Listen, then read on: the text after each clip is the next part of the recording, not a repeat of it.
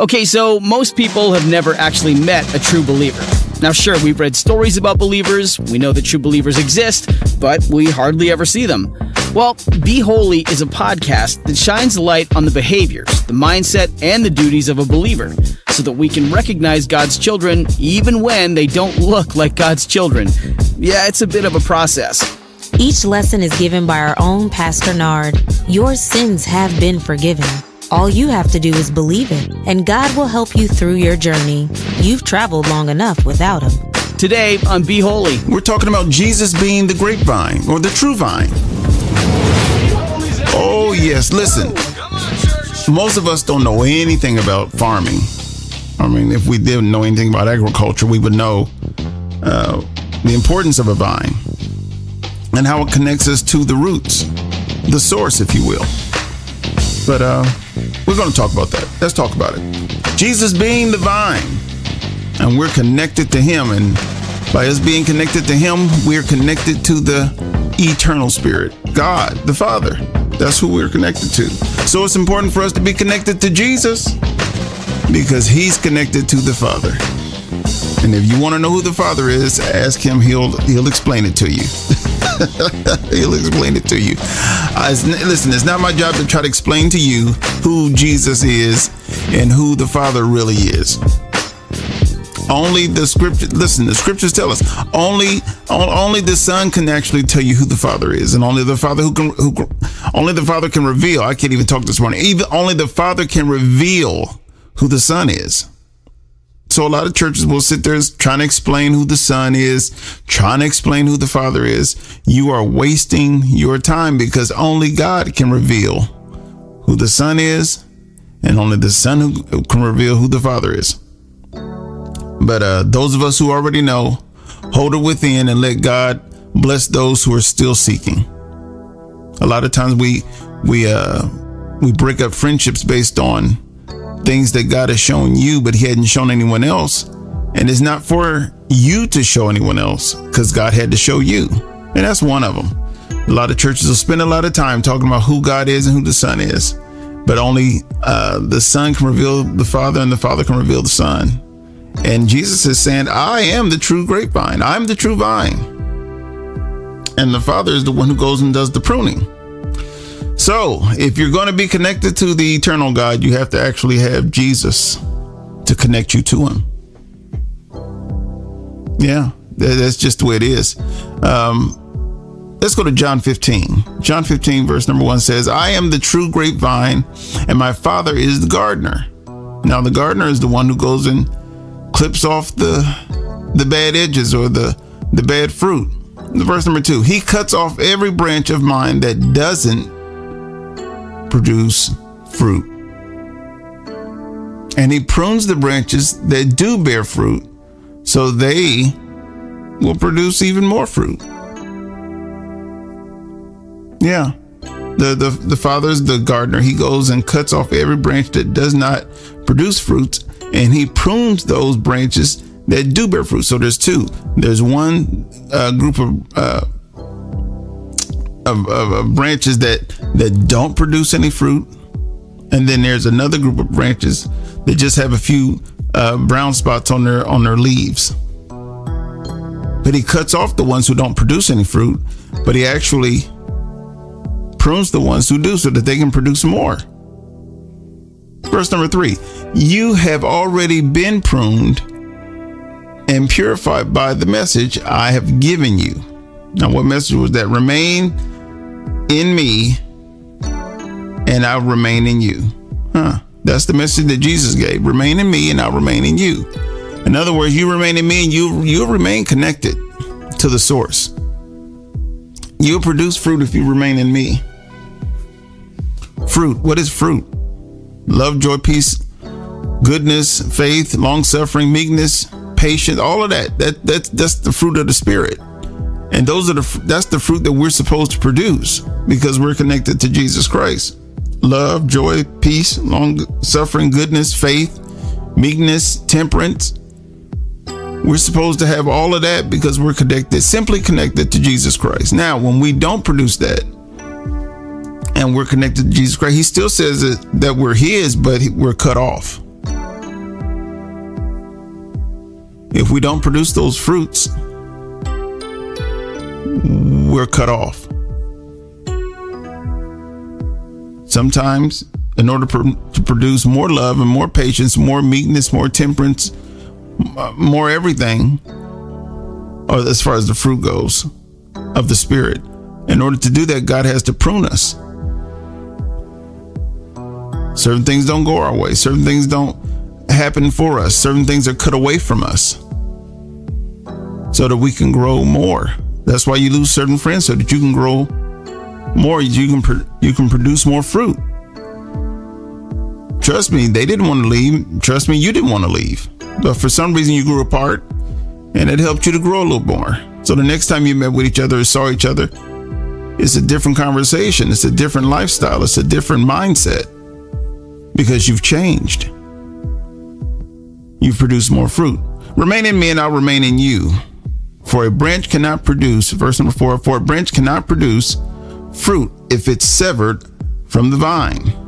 And you cannot be fruitful unless you remain in me. So if he cuts you away from him, you can't be fruitful. And you can't be fruitful unless you remain with him. So the key here is to remain with Jesus, so that you can be connected to God and produce this fruit that he says that you're supposed to produce. Now, the wonderful thing is you can't produce it yourself. If you're sincere, you'll produce it. The Spirit will produce that thing in you.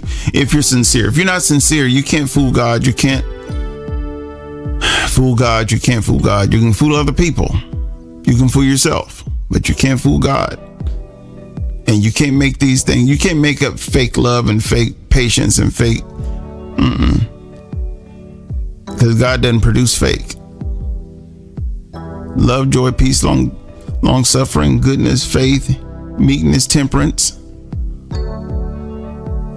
Fruits of the Spirit. These are the things that we're supposed to produce simply because we're connected to him. And if we're connected to him and we're not producing those things, then there's something wrong in us, because he produces those things. There's something in us that's blocking those fruit.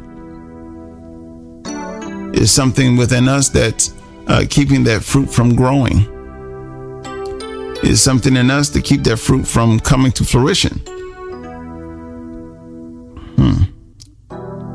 Verse number 5. Yes, I am the vine, you are the branches. Those who remain in me and I in them will produce much fruit.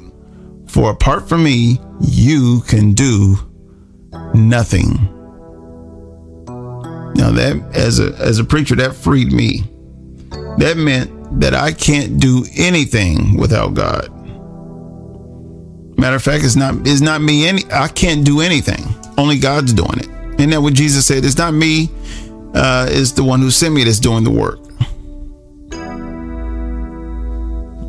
So if people are becoming a part of the Christ through your church, it's not because of you.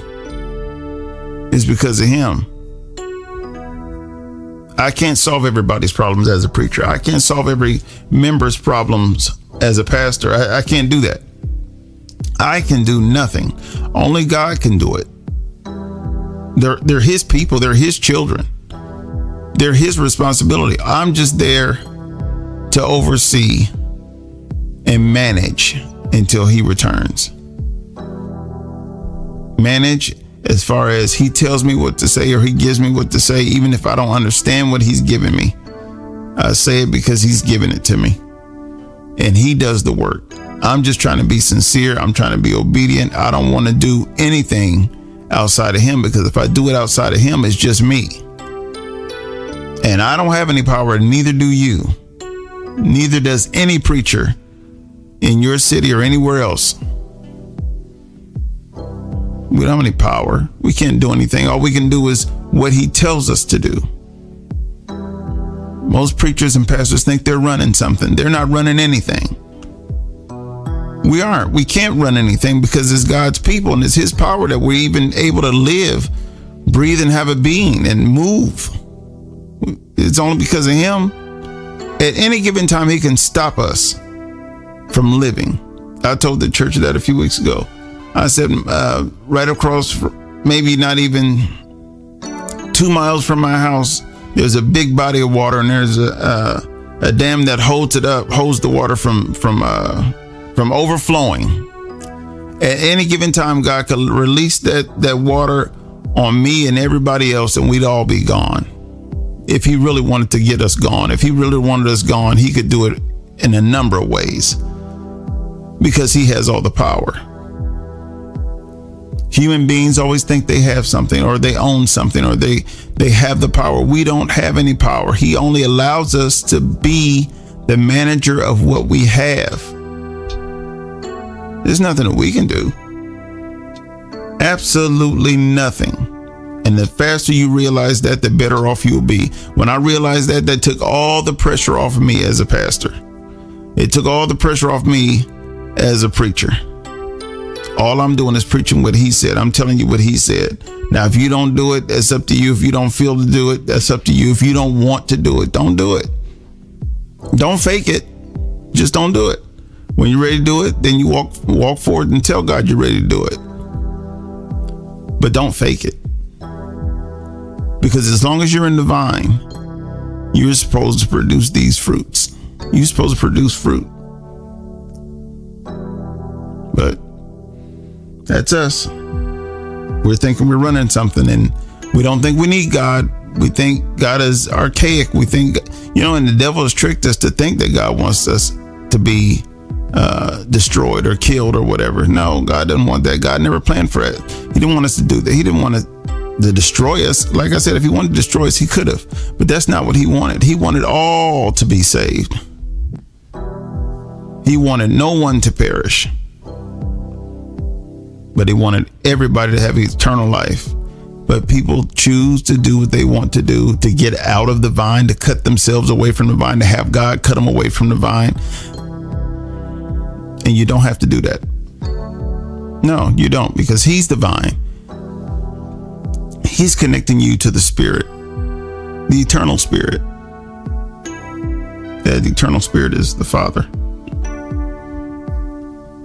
And as long as we're connected, that's why we say in Jesus' name, in the name of Jesus Christ. That's why we say that. In Jesus, we don't forget nothing about, we love Jesus. We don't forget Jesus. We call his name because until now we weren't able to be engrafted. But it was through the name of Jesus that we're engrafted. So remember that Jesus is the vine, and don't cut yourself away from the vine. Don't let God cut you away from the vine. Just produce the fruit like he said. Well, how did you feel about today's lesson? Speak with us at beholy116@gmail.com. Share Be Holy with a friend, a colleague, or someone who needs it. Connect with us today at beholy116@gmail.com. Your support of Be Holy is greatly appreciated. Simply text the word GIFT to 614-363-6133. And if you're ever in Columbus, Ohio, give us a visit. Come visit us. Brought to you by the First Church of Christ Apostolic Way, a small church with a big heart.